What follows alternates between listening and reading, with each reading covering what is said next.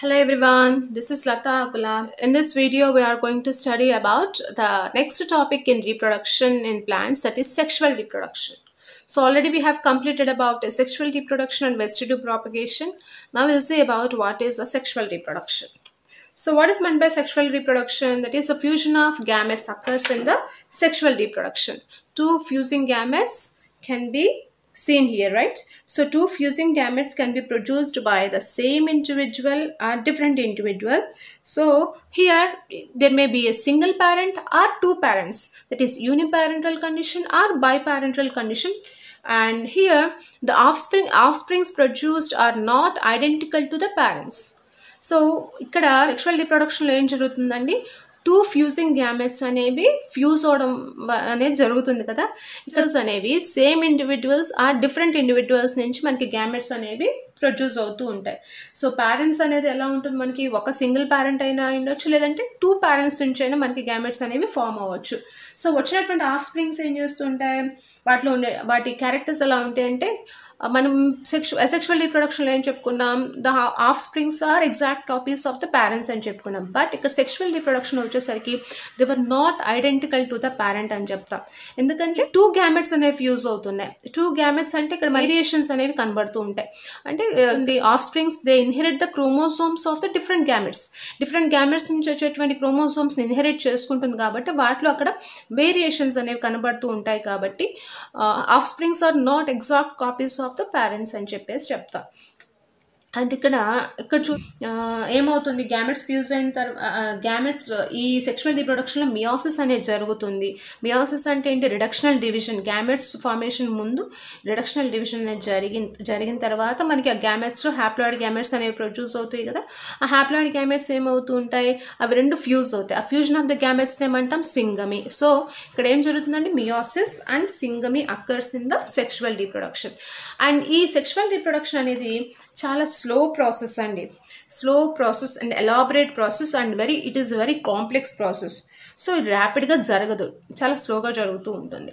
Okay, and if you see the phases in life cycle before reproduce sexually, all organisms have to reach certain stage of growth and maturity in their life cycle, right? So there are three phases in the organism's life cycle. Sexually reproducing చేసే organisms యొక్క వాటి యొక్క life సైకిల్లో 3 phases ఉంటాయండి. వాటిని ఏమంటామంటే juvenile phase or pre reproductive phase, reproductive phase and సెనిసెంట్ phase అనేటువంటి 3 stages అనేవి లైఫ్ సైకిల్లో కనబడుతూ ఉంటాయి. జువైనల్ ఫేజ్ అంటే ఏంటి, ఈ ఫేజ్లో ఆర్గానిజమ్స్ గ్రో అవుతాయి. So these organisms grow and attain maturity to perform sexual reproduction. Plants కానీ యానిమల్స్ కానీ వాటి యొక్క బాడీ అదంతా గ్రో అయ్యి మెచ్యూరిటీ వరకు వస్తుంది. అండ్ ప్లాంట్స్లో వచ్చేసరికి ఈ జువెనల్ ఫేజ్ని మనం వెజిటేటివ్ ఫేజ్ అని కూడా పిలుస్తాం. అండ్ నెక్స్ట్ జువెనల్ ఫేజ్ తర్వాత నెక్స్ట్ ఫేజ్ ఏంటండి, రీప్రొడక్టివ్ ఫేజ్. సో ఈ రీప్రొడక్టివ్ ఫేజ్లో ఏమవుతుంది, రీప్రొడక్టివ్ ఆర్గాన్స్ అనేవి ఫుల్గా డెవలప్ అయిపోయి ఆర్గానిజం అనేది మెచ్యూర్ అయిపోతుంది ఈ ఫేజ్లో. So in this phase the reproductive organs develop and the organism it get mature. And ప్లాంట్స్లో angiosperms చూస్తే వీటిలో రీప్రొడక్టివ్ ఆర్గాన్స్ ఏంటి, ఫ్లవర్స్ అనేవి రీప్రొడక్టివ్ ఆర్గాన్స్. యాంజియోస్పర్మ్స్లో ఫ్లవర్స్ అనేవి రీప్రొడక్టివ్ ఆర్గాన్స్ అండి. సో ఫ్లవరింగ్ ప్యాటర్న్ బేస్ చేసుకో 2 types of ఫ్లవరింగ్స్ అనేవి ఉంటుంది. So based on flowering pattern, there are 2 types of, based upon the flowering and fruiting pattern, there are 2 types of flowering plants. Flowering and fruiting pattern based చేసుకొని 2 types of flowering plants ఉంటాయి. ఒకటేమో మోనోకార్పిక్ plant అంటాం, ఇంకోటేమో పాలికార్పిక్ plant అంటాం. మోనోకార్పిక్ plant and పాలికార్పిక్ plant. మోనోకార్పిక్ plant అంటే plants which flower only once in their life cycle. వాటి యొక్క life సైకిల్లో ఒక్కసారి మాత్రమే ఫ్లవరింగ్ చేసే వాటినేమో మోనోకార్పిక్ ప్లాంట్స్ అంటాం. అలా కాకుండా వాటి యొక్క లైఫ్లో ఎక్కువసార్లు ఫ్లవరింగ్ చేసే వాటిని పాలికార్పిక్ ప్లాంట్స్ అని చెప్తాం. సో ఇక్కడ ఈ మోనోకార్పిక్ ప్లాంట్స్ వచ్చేసరికి ఫ్లవరింగ్ చేసిన తర్వాత ఏమవుతాయి, ఫ్రూట్స్ డెవలప్ అయిపోతాయి కదా. సో ఫ్లవరింగ్ అయిన తర్వాత ఏమవుతుంది, రీప్రొడక్షన్ జరుగుతుంది, ఫ్రూట్స్ డెవలప్ అవుతాయి. ఫ్రూట్స్ డెవలప్ అయిన తర్వాత ఈ ప్లాంట్స్ అనేవి చనిపోతాయి, దే విల్ డై. సో ఇవి వాటి యొక్క లైఫ్ స్పాన్ని బేస్ చేసుకొని 1 year వరకు గ్రో అయితే వాటిని యాన్యువల్స్ అని, 2 years కనుక ఉంటే వాటిని బయాన్యువల్స్ అని మోర్ దాన్ 2 years అలా కనుక అవి సర్వైవ్ అయితే వాటిని పెరానియల్ ప్లాంట్స్ అని ఉంటాయి కదా. ఒకవేళ annual plants చూసామనుకోండి, wheat, rice, marigold, flower only once in their life. అలాగే బయోనల్ ప్లాంట్స్ లైక్ రాడిష్, క్యారెట్, హెన్బేన్ ఇవి కూడా మోనోకార్పిక్ ప్లాంట్స్. వీటితో పాటు మనకి కొన్ని పెరనియల్ ప్లాంట్స్ ఉన్నాయి, అవి కూడా మోనోకార్పిక్ కండిషన్లో ఉంటాయి. సో కొన్ని పెరనియల్ ప్లాంట్స్ కూడా మోనోకార్పిక్ కండిషన్లో ఉంటాయి. సో వీటిలో కొన్ని ఎగ్జాంపుల్స్ చూస్తే, పెరనియల్ ప్లాంట్స్ అంటే ఏం చెప్పుకున్నాము, they live for so many years.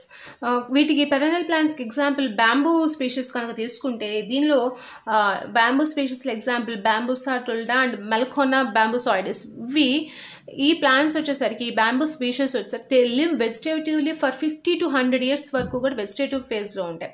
ఆ తర్వాత ఇవి ఏం చేస్తాయి, produce flowers and they bear fruits abundantly and finally they will die. Plants which for మోనోకార్పిక్. వీటితో పాటు మనకి కొన్ని ఇంపార్టెంట్ ఎగ్జాంపుల్స్ ఉన్నాయండి. స్ట్రోబిలాంథస్ కుంతియానా, నీలకురించి ఫ్లవర్స్ అంటాం, నీలకురించి ఫ్లవర్స్. ఇవి ఏం చేస్తూ ఉంటాయి, వన్స్ ఇన్ 12 years ఒక్కసారి మాత్రమే ఫ్లవరింగ్ చేస్తూ ఉంటాయి.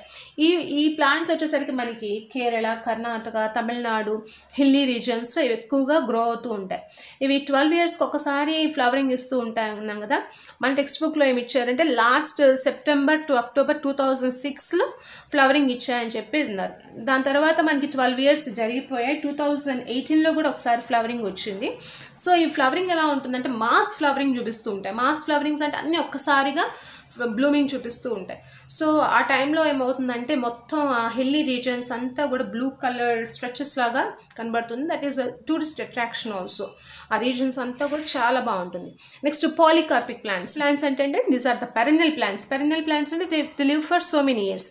కానీ ఇవేం చేస్తూ ఉంటాయి, మెచ్యూరిటీ స్టేజ్కి వచ్చిన తర్వాత రిపీటెడ్గా ఫ్లవరింగ్ చేస్తూ ఉంటాయి, కొంత ఇంటర్వెల్ గ్యాప్స్ తీసుకొని. ఫర్ ఎగ్జాంపుల్ మన mango, Apple, Jack fruit, grape wine, orange ఇవన్నీ కూడా పెరనియల్ ప్లాంట్స్. ఇవి ఏం చేస్తుంటాయి, ఎవ్రీ ఇయర్ మనకి వాటి నుంచి ఫ్రూట్స్ అనేవి వస్తూ ఉంటాయి కదా.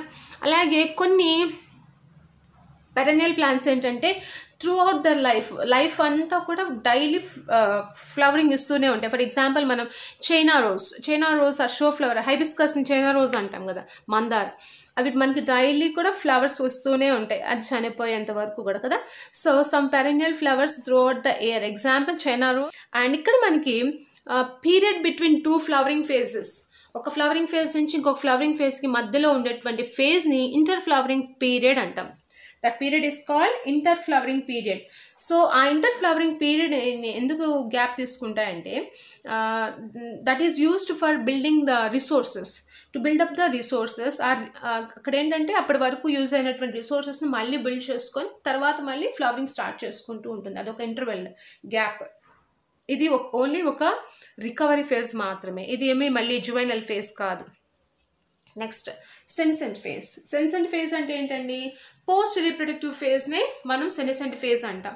సో ప్రీ రీప్రొడక్టివ్ ఫేజ్ అయితే juvenile phase, post reproductive phase ఏమో సెనిసెంట్ ఫేజ్ అంటాం. సెనిసెంట్ ఫేజ్ ఏమవుతుంది, ప్లాంట్లో స్ట్రక్చరల్ అండ్ ఫంక్షనల్ డిటోరియేషన్ అనేది స్టార్ట్ అయిపోతుంది. ప్లాంట్ యొక్క స్ట్రక్చరు, దానిలో ఉండే ఫంక్షన్స్ అన్నీ కూడా డ్యామేజ్ అయిపోతూ ఉంటాయి. ఎందుకంటే because of the accumulation of the waste metabolites, body అంతా కూడా వేస్ట్ మెటబలైట్స్ అనేవి అక్యుములేట్ అయిపోయి ఫైనల్గా that leads to the death of the plant అనేది చనిపోతుంది. Juvenile phase to reproductive phase to సెనిసెంట్ phase, ఇలా ఒక ఫేజ్ నుంచి ఇంకో ఫేజెస్కి ట్రాన్సిషన్స్ జరుగుతూ ఉన్నాయి కదా. So who are responsible for these transitions? The hormones are responsible, not only in the plants, in the animals also. From every phase the transitions occurs, right? The hormones are responsible for all these transitions. In plants, these hormones are called as phytohormones, right? So ఈ hormones